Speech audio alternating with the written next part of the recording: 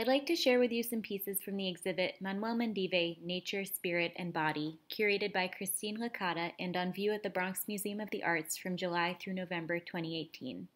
Born in 1944 in Havana, Cuba, Manuel Mendive studied at the San Alejandro Academy of Plastic Arts in Havana.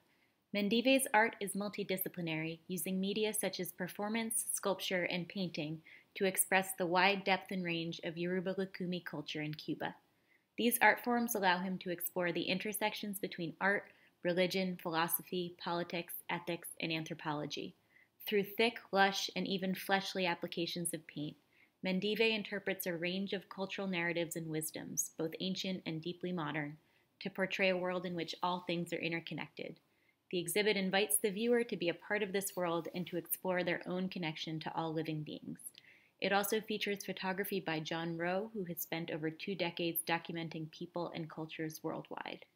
Cuban artist Orlando Ferrand wrote and performed praise poems, or odas, to celebrate this exhibit at the Bronx Museum. Here is an excerpt from the ode in English.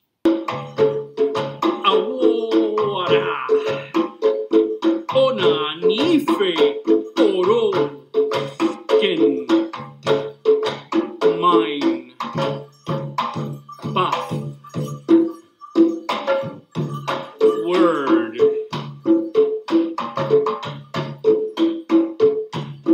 Manuel Mendive, you are the skin which has returned the force to the earth, to the infinite water that roams through the seas and the stars, beyond the cardinal point and the silent teaching of Africa.